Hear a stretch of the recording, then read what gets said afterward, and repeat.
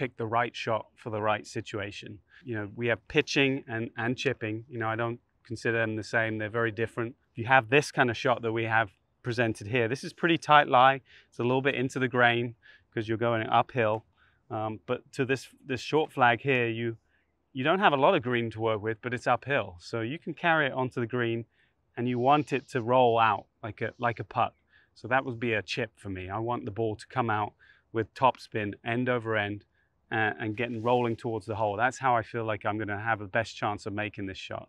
You know, if I was in the same situation, but it was downhill and I needed to get a little bit of grab on the ball, then I would go to a pitch shot. Okay. And different technique.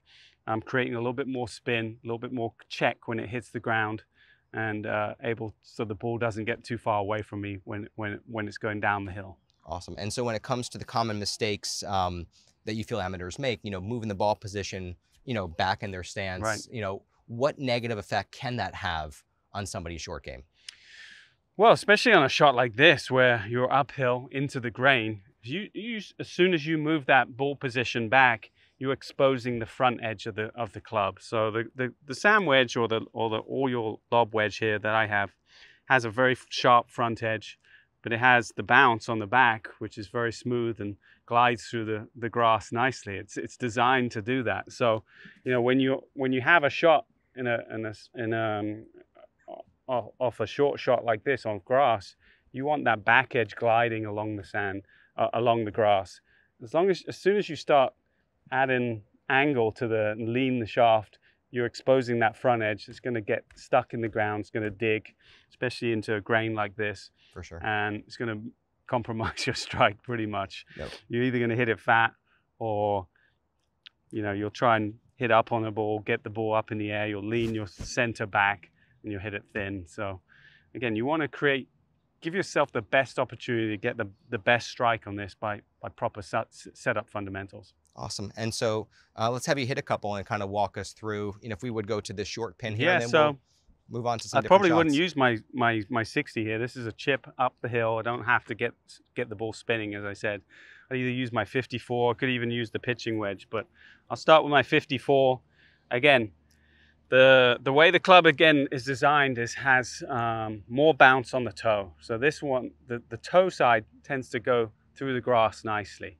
The heel gets a little bit more stuck. So again, the more you lean shaft, the more you're exposing that front edge, that heel, it's going to get dig.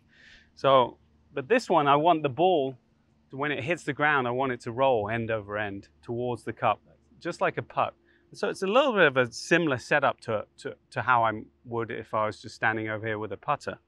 I'm going to get the ball a little bit more forward. Again, I want the center leaning just slightly to the left, pretty central, but I want this shaft nice and vertical, and I want the handle like leaning up a little bit. So I'm exposing the toe a little bit.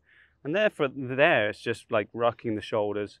Again, I'm getting the toe of the club to slide. It's not going to dig too much and hit that grain so much. So it's going to slide through it. I think that's extremely impactful, just being able to get the heel off the ground, exposing the part of the club that has more bounce. Yeah. I think it's absolutely brilliant. And a little bit more of a putting grip as well. I'm putting it more in my palms, less in the fingers. I'm not trying to create power here. Yeah. And I'm just trying to rock my shoulders. So again, try and get the ball rolling end over end. One time. So great shot there. Who put the brake in there? I know, it wasn't me.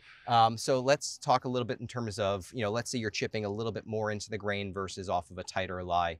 And then we're going to talk about uphill versus downhill and side hill lies, certainly. But what's your thought process when it comes to distance control? I mean,